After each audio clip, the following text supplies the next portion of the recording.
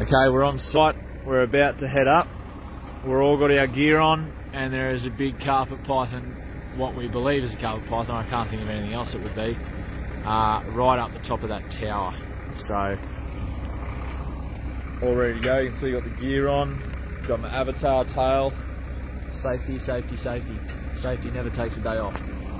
But up we go in the cherry picker. This is the first time for me. Up we go.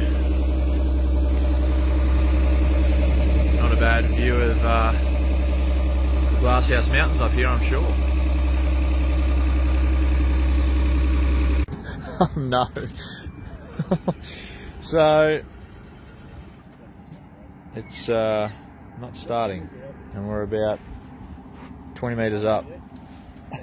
This isn't ideal. At least we can see the snake though.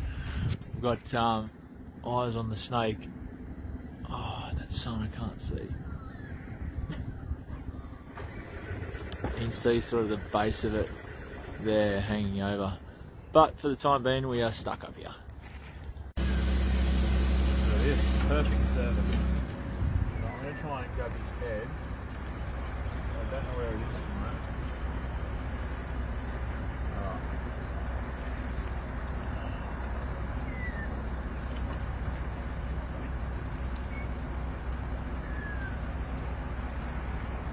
Now I'm just gently heat grabbing him just to make sure that he doesn't try and get away and go into all the wires and stuff, because that would be bad.